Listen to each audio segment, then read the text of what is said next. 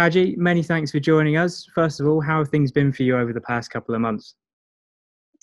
They've been alright to be fair. Obviously, it's not the most ideal situation to be in right now, but obviously you have to look at the bigger picture of what's going on.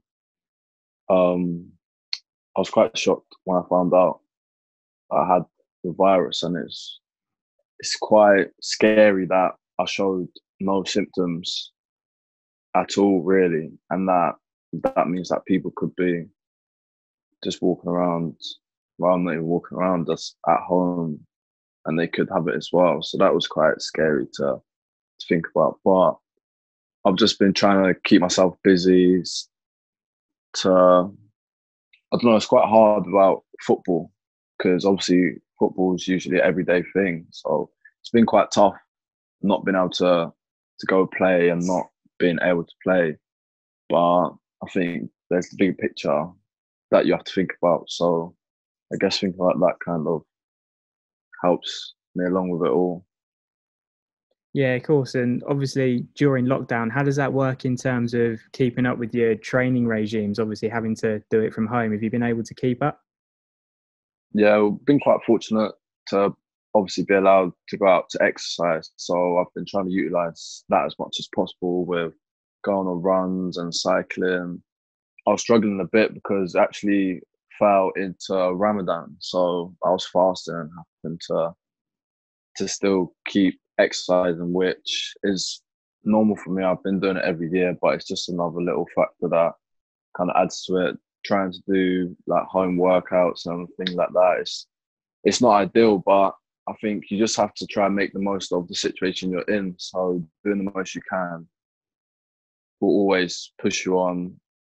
It can always help because everyone else is in the same situation now. So if you're still doing more than everyone else is when they're just at home, then you can come back on leaps and bounds, really. Yeah, and as you mentioned, having to fast there, that sounds like it's something that'd be quite a challenge, in the best of times. How do you sort of get around that and take that into consideration when you're training? Um, I kind of my schedule changes a little bit, so you can't you can't eat or drink during daylight hours. So I would try to cycle in the day because that doesn't because it's only really used my legs. That's quite mental for me. So it doesn't I don't feel very thirsty or hungry when I'm cycling. So that was the main thing that I was doing. I was trying to go on long cycles to obviously get something in my legs and then look to try go on a run in the evenings because obviously I eat when the sun goes down, so I'll feel a bit more energized and ready to go out on a run. But overall, I think the main factor, like, because the weather's got quite hot now, it's quite hard with aspects of not being able to drink water. That's a big one because mentally, like, usually when I'm training, I'll be drinking a lot, make sure that my hydration levels are up. But obviously, I can't. But it's just something that you just, the first couple of days, first couple of weeks, they're the hardest. And then you kind of just get used to it. Like, even now, I don't really feel hungry in the day, but I try still to top up my body, hydrate myself properly, and look after myself. Nice one. And obviously, you mentioned you were one of the players who tested positive for coronavirus. Obviously, it's great to see that you're fully recovered now. Just talk us through what the recovery process is. Is it just a case of sort of isolating and staying inside for the duration of the government guidelines? Yeah, I just had to stay at home and just keep monitoring myself and like the people that were around me. They had to monitor themselves as well. Just because if you show any signs of symptoms, the period extends from the time that you show symptoms. So fortunately, everyone else around me, like people in my household, they easily could have had it from me just by just not knowing and just being in the same house. But yeah, it's still everyone was fine in my household, and no one showed any symptoms, so it was all right. One of the things you have done during lockdown is you got the whole city to sing the Pompey chimes. Just talk us through how that came about and what the motivation behind that was for you. So it was actually from a teacher at my secondary school. we still have a lot of contact, and I've been looking to go back into the school to talk to some kids and stuff like that. And he actually came to me with the idea, and I was like, yeah, that sounds like a good idea. And I actually shared it for him, but he come to me. He was like, we could do something basically for the whole city, obviously, because everyone's inside. And I was like, yeah, that's a really good idea.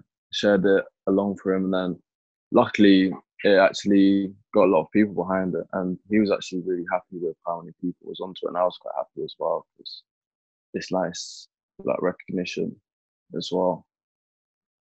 Yeah, and it even got picked up by the news. I think it was on the front page. Were you surprised by how many people really got behind it?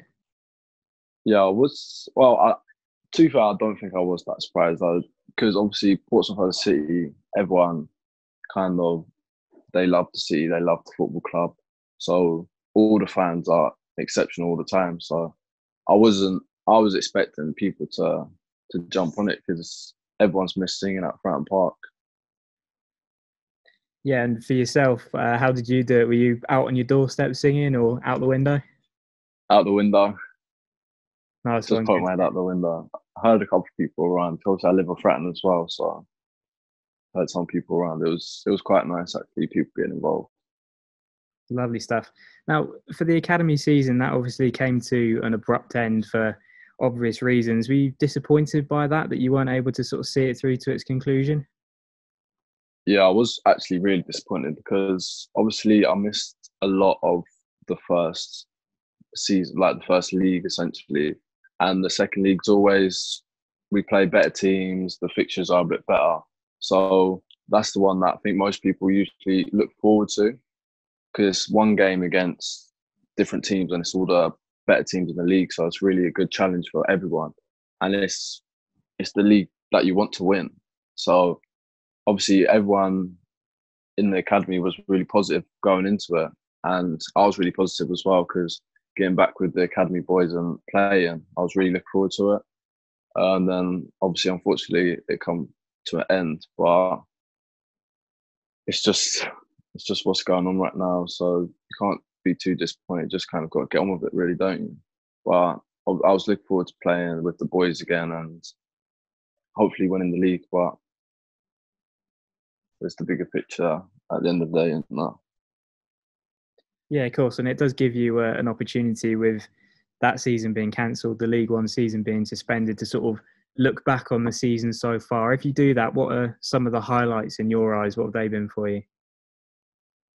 Um, I was fortunate, obviously disappointed with the injury, but um, positive coming into towards the end of the season, being playing in the Czech trade. Obviously, we won, and that was really positive for me because just being amongst that environment again, and that's kind of the trophy that we want. Essentially, we want to be two-time winners, and then obviously we went through to get to the final. So to be a part of that for me, again, that was really nice. And then being on, I was with the first team, training with the first team. I enjoyed that a lot as well because obviously going from the academy up, it was a bit of pride for me that I'm getting there essentially. Like I'm slowly coming on to be able to play in the first team, hopefully. So and actually featuring on the bench as well in the FA Cup and traveling with the squad. It was really like for me, I was quite proud of myself. Like looking back at the start of the season with the injury and then coming through to that, like it kind of made all the process that I went through a bit more worth it. Like I think people look at injuries and think they're just negative, but for me, it was an experience for me that hopefully I won't ever have again. It was a big learning curve for me. And then afterwards, I think I started working hard because I had some time to make up for. And in that period of time, um, it was quite good for me because I did come on, was trying to do as much as I could, was looking after myself and my body better. Because at the back of my mind, I was always thinking like I could get injured again.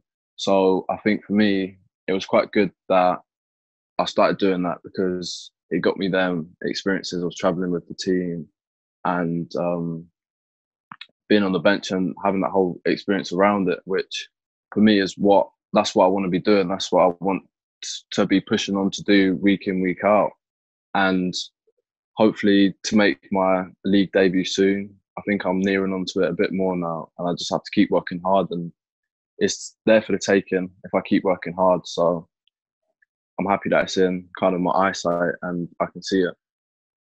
Yeah, and halfway through the season as well, you signed your first pro contract. Have things changed for you at all since then, or has it just been, keeping Um, it down and keeping at I've it? been a Pompey player always, still Pompey player now. So for me, that's it's just an honour really playing for Portsmouth all the time. Obviously, signing a professional contract, everyone was proud. My whole family, all my friends, a lot of fans as well. So I come from the city. It's nice, really. Just a bit of recognition for what I've been doing, but the hard work doesn't stop now. And all it is for me is just it's extra time to push on to get into the first team, and that's what I plan on doing.